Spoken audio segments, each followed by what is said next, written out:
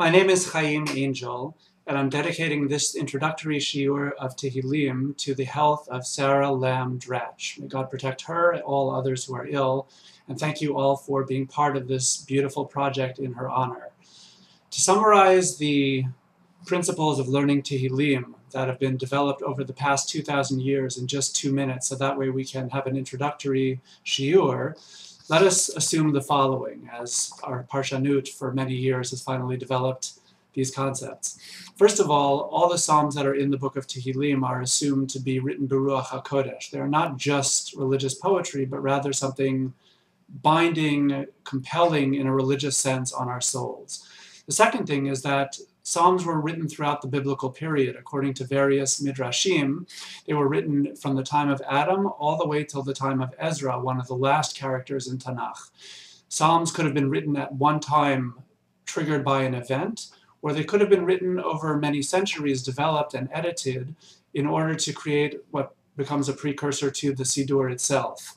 We don't know what, if any, events triggered a particular mizmor in most cases, nor is that really what is essential. What matters when we are learning Tehillim and reading them is what the prayers mean, what they meant in their original context, and what they can mean to us. The theme of this introductory shiur is how Psalms can transform in meaning themselves, and also how they can transform our souls. We're going to look very briefly at just two Psalms, Psalm 6 and Psalm 30.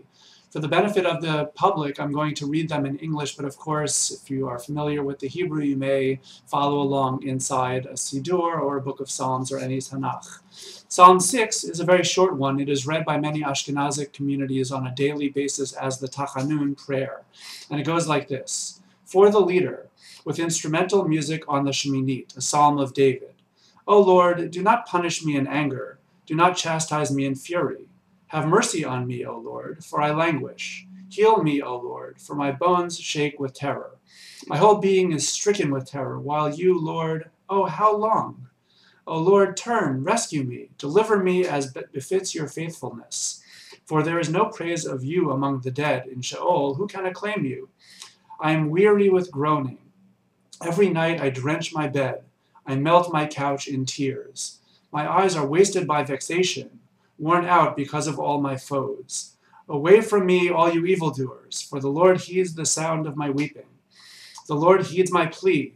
The Lord accepts my prayer. All my enemies will be frustrated and stricken with terror. They will turn back in an instant, frustrated.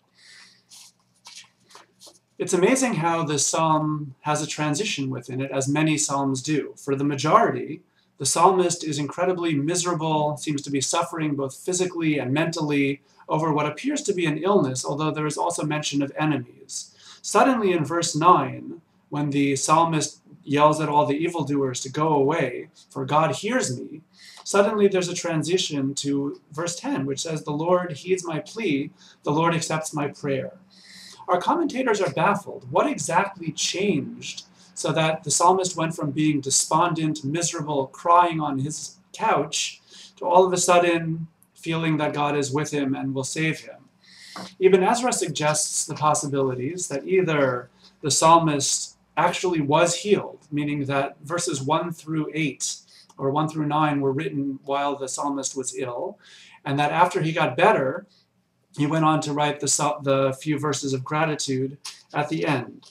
It's also possible, given that we are in Tanakh, that the psalmist was inspired divinely, that there was some kind of prophetic revelation, so that the psalmist realized that he would be saved by God, and so he therefore expressed gratitude even before physically getting better. Radak suggests, alternatively, that yes, these possibilities exist, but it's also possible that the psalmist wrote this psalm not because of any physical illness of himself, but rather because people get ill. And as a result, he wrote this psalm so that people could have something to pray from when they themselves got ill. But he agrees fundamentally with Ibn Ezra that most of the psalm is a petition. Please, God, heal me. Meiri, a third commentator in this mix, argues differently based on this flow. He says that, in fact, the entire psalm was written after the psalmist healed, or at least it's written as a prayer of gratitude for one who has been healed. The first 8 or 9 verses are a flashback to the conditions of illness that the psalmist experienced, but in fact the entire psalm is saying, thank you, God, this is how I suffered back in the day, but now I am already healed, so thank you. A fourth possibility exists, however, besides those suggested by our Rishonim, by Ibn Ezra, Radak, and Meiri, and that is put forth by Amos Chacham in his Dat Mikra commentary. He argues that it's quite possible that the entire psalm is from the perspective of somebody who is still ill, and this person has not been healed yet, and this person has not gotten any divine inspiration saying that he will be healed. But what's the meaning of the transition? That when you pray, you're opening your heart, you're opening your soul to God. And by doing that, you feel for the first time that you're not alone. Very often people who are ill, who are suffering in one form or another, whether physically or mentally or both, they feel completely isolated from the world, even if they are surrounded by people who love them, who care for them. But one feels very, why is God doing this to me? Praying, among other things, helps cure that, not by necessarily healing the illness right away, but by enabling one to feel God's presence. And Amos Chacham quotes a Mishnah in Brachot 34b, that it was related of Rabbi Hanina ben Dosa, that he used to pray for the sick and say, this one will die and this one will live. People asked him, how do you know? He replied, if my prayer comes out fluently, I know that it was accepted. If not, then I know it was rejected. Regardless of the holy man status of Rabbi Hanina ben Dosa, Amos Chacham in the Dat Mikra commentary understands that this Mishnah is teaching that when we pray and we feel right about praying, then suddenly we feel differently. Whether or not there's a healing process yet in play, but we feel that God is with us. And that transforms the psalmist from a mood of misery, being despondent, crying, to suddenly feeling God is with me, I'm okay. However things turn out, I know that I am in God's hands. And often this happens within Tehillim, that within a single mizmor you find a psalmist going from being terrified, miserable, alone, to feeling that God is with him because he prayed. And that's one layer of transformation that we find constantly within the book of Psalms. Our next psalm that we will consider is Psalm 30, which most Jews recite on a daily basis in the liturgy. The Psalm of David, a song for the dedication of the house. I extol you, O Lord, for you have lifted me up, and not let my enemies rejoice over me. O Lord, my God, I cried out to you, and you healed me. O Lord, you brought me up from Sheol, preserved me from going down into the pit. O you faithful of the Lord, sing to him, and praise his holy name. For he is angry but a moment, and when he is pleased, there is life. One may lie down weeping at nightfall, but at dawn there are shouts of joy. The first half of this psalm is one of gratitude. Clearly, the psalmist is describing a situation where either one was saved from illness or enemies or both. Commentators have different approaches to how to bridge the enemies and illness theme within the psalm.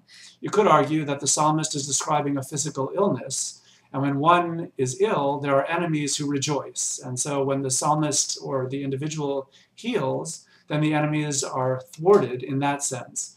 Alternatively, perhaps the psalmist is describing a military problem with real physical enemies, and the illness is a metaphor for these enemies.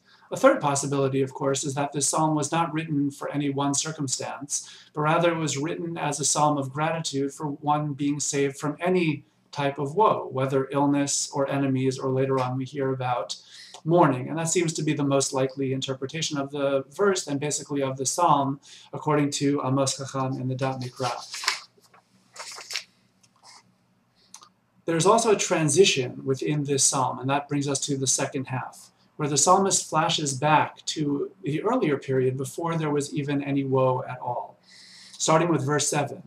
When I was untroubled, I thought, I shall never be shaken, for you, O Lord, when you were pleased, made me firm as a mighty mountain. When you hid your face, I was terrified. I called to you, O Lord. To my Lord I made appeal.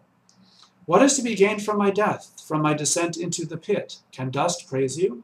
Can it declare your faithfulness? Hear, O Lord, and have mercy on me. O Lord, be my help.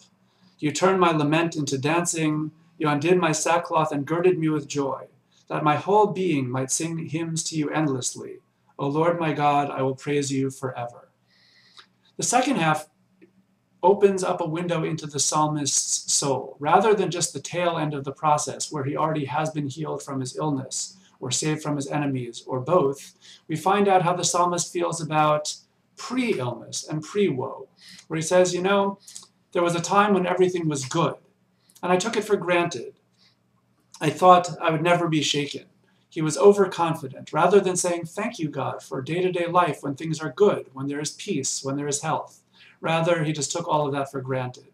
Now he's regretting that, because then he got ill and suddenly realized he needed God for sustenance, for health, for healing.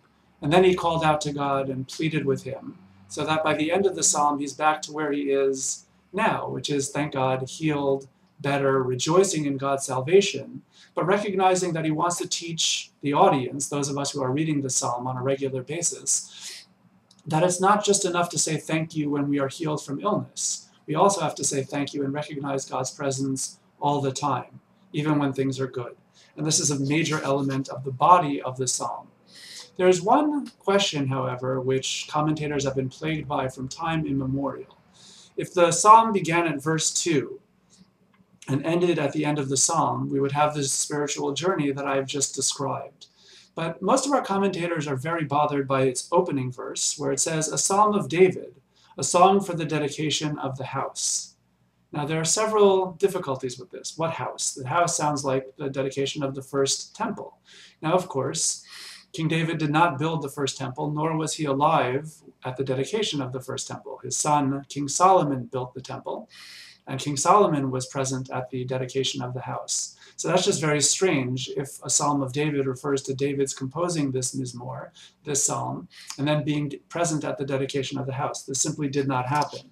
Second of all, the psalm seems to indicate that the psalmist was saved from a physical illness, whether actual illness or perhaps enemies. It does not sound like a metaphor at all. It also sounds like this salvation or this dedication process already has taken place. And this leads to a very difficult and thorny road throughout the history of Parshanut. In a brief introductory shiur, we will just summarize a couple of the major approaches. Rashi and Radak follow a long line of Talmudic texts that King David himself composed this psalm.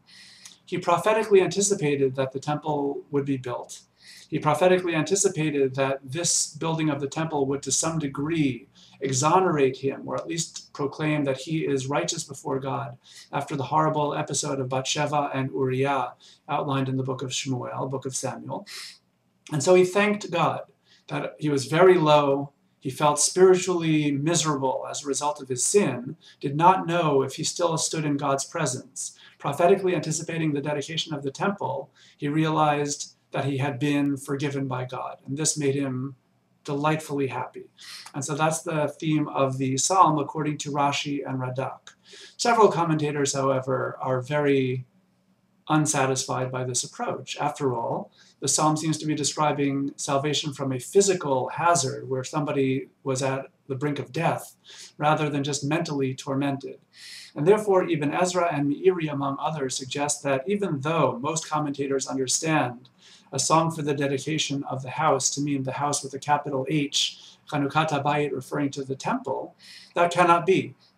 King David was not at the dedication of the temple, and there is nothing about physical salvation there. And therefore, they understand that either he must have been ill and dedicated his own palace, meaning his house, or perhaps there was a closer connection, that, according to Meiri, that David was saved from his enemies, so he was unable to build his own palace, and after defeating his enemies, he was able to build his palace. That is Chanukat HaBayit, the way we use the term. At the dedication of the palace, that's when David recited this psalm. It has nothing to do, according to them, with the temple. On the one hand, that's good because it creates some physical hazard that David encountered, and it also explains the connection between the opening verse and the body of the mizmor, the body of the psalm, in a more coherent way. The downside is that Chanukat HaBayit really sounds much more like it has to do with the building of a temple rather than with the dedication of David's palace.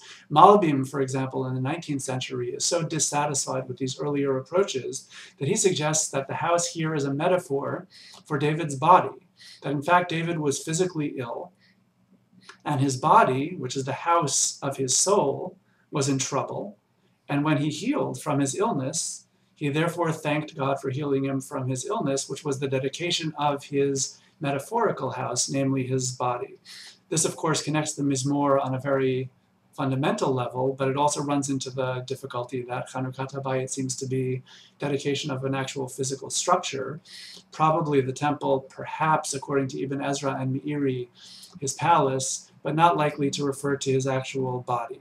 And so we're left with a 1,000-year-old debate, which is not adequately resolved, so much so that Amos Chacham in the 20th century in his Dat Mikra commentary simply says, Lo barur, I don't understand, it's not clear what verse 1 refers to. There are two additional approaches that one could posit, however, that might better explain the connection between verse 1 and the rest of the Mizmor, the rest of the psalm.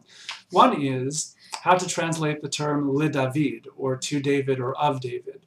Our commentators have long been aware that le David, when it says Mizmor Shir Chanukhat HaBayit le David could mean that David wrote the psalm, but it also can mean that somebody else composed this psalm and dedicated it to David, like an ode to David. From this point of view, it could have been written by somebody in David's time, or a little bit after, or even considerably after.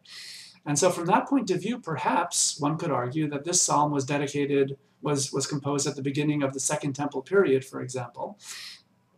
And because the builders of the temple were so excited, and of course looked at David as the founder of the book of Psalms, and also the one who prepared the way for the building of the first temple, it's quite possible that they said, an ode to David. Thank you for saving us from our enemies, meaning the exile, the enemy is the Babylonians, and for allowing us to rebuild this temple. And from that point of view, the Second Temple builders are the ones who composed this psalm and dedicated the psalm to David. Perhaps the most intriguing way of dealing with verse 1 is suggested by Nachum Sarna in his book called On the Book of Psalms. Sarna suggests that there are several superscriptions, several introductory verses in Psalms where it's not clear exactly what they mean. Just to give you a different example from Psalm 92, we recite Mizmor Shir Liyom HaShabbat. It's a song for the Shabbat. The question goes like this. When this psalm was written originally, was it written to be sung in the temple on Shabbat as the Shir Shel Yom, as the psalm of the day? Or was the song composed independent of Shabbat, and then at a later period it was introduced as the liturgy on Shabbat in the temple, and then somebody else added the introductory verse to say, this is when this psalm is read, as opposed to this is why this psalm was composed. Perhaps the same thing is true with Mizmor Shir Chanukhat HaBayit LeDavid here in Psalm 30. It's possible that King David or some other writer composed the psalm originally out of gratitude for being saved from an illness or from enemies.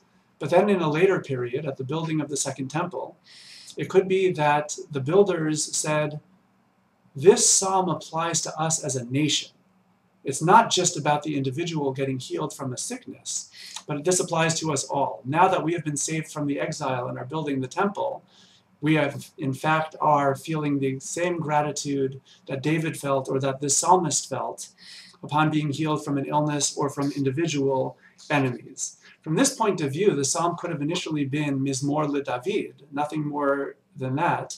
And at a later period, Mizmor Shir Chanukhat HaBayit LeDavid, Shir Chanukhat HaBayit were added to explain the new application of an old psalm to a new circumstance. In both Psalm 6 and Psalm 30, there is a transition from the woe of the individual, in this case, illness, enemies, or both, to a national feeling that I'm not alone, not only that I have allowed God to enter me, but that I am connecting further to a community.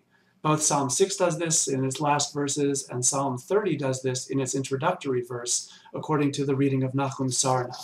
What do we learn from these two psalms and from so many others that do the same thing? The first is that through reading Tehillim, we transform. We are opening our hearts and our souls and allowing God to come in.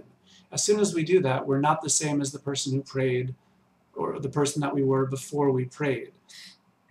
A second thing that happens when we pray is that we might often start as an individual. We're talking about one person's illness, one person's woes, one person's gratitude from being healed or being saved from those difficult times. But then we start to feel part of a community. We realize that other people have woes. Other people are likewise praying for salvation, and other people likewise are thankful to God for daily sustenance and for their personal miracles. And that's when we become a covenantal community. When we're able to feel each other's pain and each other's joy through the Psalms, we're able to come together and bond as a community.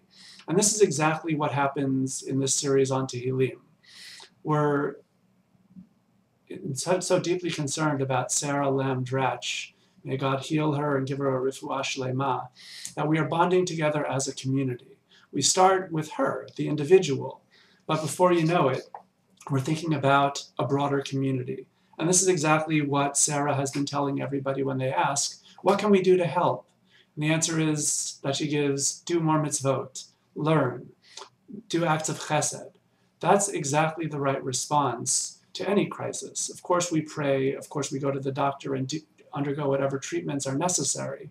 And simultaneously, as a community, we come together doing more mitzvot, feeling a greater sense of solidarity for this one individual and for one another.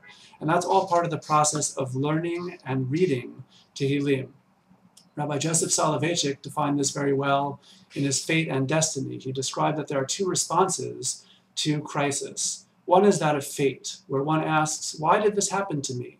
Why did this happen to us? That is a failed response for the simple reason that we don't understand how God works. We don't understand why there is suffering. We don't understand why individuals get ill. We don't understand why communities very often suffer the way that they do. Asking the question of why did this happen to me or to us is the response of fate. It is a losing battle because we will just be frustrated with God and never understand the answer anyway. A community of destiny understands that the question that we ask is, what do we do, given the circumstances that we don't understand? What can we do to improve ourselves and our community? And this is exactly what Sara Lamm Dratch has asked of each one of us. And this is what all the people who are responding by giving of their time to create shiurim online, and those who are following these shiurim, reading Tehillim, praying for Sarah, praying for so many others who are ill, this is what we are all doing because this is the proper halachic and Jewish response to all forms of crisis. The learning of Psalms is in Sara Lamm Dratch's zechut. We pray and hope for her refuah shelemah, her full healing, recovery, and at the same time we come together as a religious community. We realize that this is a way to transform our own souls and open our own souls to God, and at the same time to open ourselves to one another so that we could bond as a covenantal community. May God bless Sarah, may God bless all of the participants in this program, and God bless all of us in the community. May our learning of Sefer Tehillim transform all of us and bond us into a religious community. May God grant health and healing to Sarah, to those who are ill in our people and beyond, that ultimately, God willing, we will continue to read Tehillim and reach greater heights in the community through acts of learning, through acts of chesed, all in the zechut of Sara Lamm Dratch. Refuah shelemah, and thank you.